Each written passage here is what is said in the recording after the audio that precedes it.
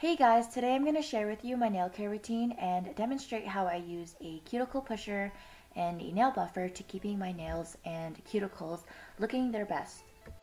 I like to start off with Sally Hansen's Instant Cuticle Remover, and I apply this to my cuticles and instantly they will soften my cuticles and prep them for the next step. I really enjoy using this metal cuticle pusher by Quo, but of course you can use the plastic ones or the orange sticks because they do the exact same job. So with very light pressure, I'm going to gently push away at my cuticles and you will slowly be able to see the cuticles being lifted off. It's quite amazing actually. So I do try to do this routine about once a week, and I've noticed a huge difference. It's definitely made my nail bed appear so much longer because you're essentially pushing back the cuticle and exposing more of the nail. So it works in your favor because you'll definitely have more space and surface area to work with in terms of nail art. And overall, it just makes your fingernails and hands look more aesthetically pleasing.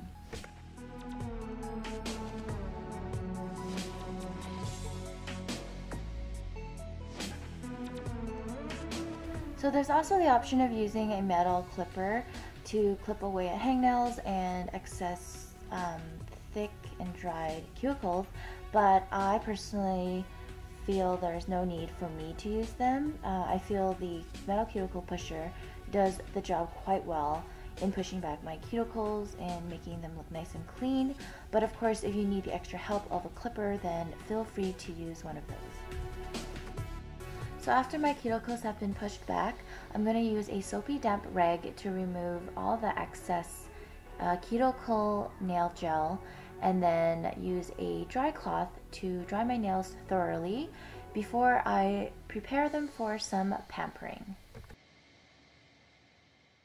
There are so many different types of cuticle creams out there, but today I will show you my top 3 favorites, starting with Deborah Lippmann's The Cure Ultra Nourishing Cuticle Repair Cream.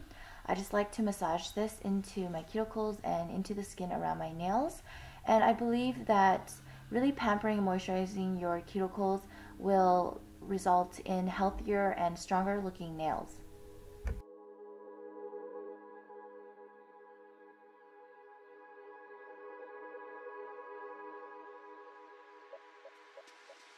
Next on my list here, I have Burt's Bees Lemon Butter Cuticle Cream, and I absolutely love the smell of this stuff. It smells so fresh, so lemony, and same as before, I just like to massage this into my cuticles, and it really does leave my cuticles feeling super moisturized. Last on my list is some plain old inexpensive Vaseline or petroleum jelly, and it works extremely well. I like to use this before bed if I'm going to use this Vaseline because it's very greasy and thick, so if you let it absorb overnight, you should be perfect for the next morning without leaving a greasy film. This next step is extremely crucial in my nail care routine, and that is buffing my nails. I like to use the more abrasive side to really square out my nails because I like a really squared nail, and no worries, this buffing tool is extremely gentle and does not cause any wear or tear. And then I like to use the gray side, which is more gentle, to buff away on the nail bed and make them look really nice and smooth. And then lastly, using the white side of the buffing tool, I just use that for the finishing touches, and it really leaves my nails feeling nice and polished. Now our nails are ready for some base coat and that good old nail art.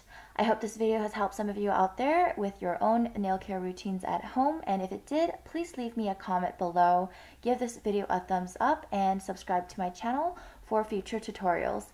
Thanks for watching everyone, and I'll see you soon in my next video.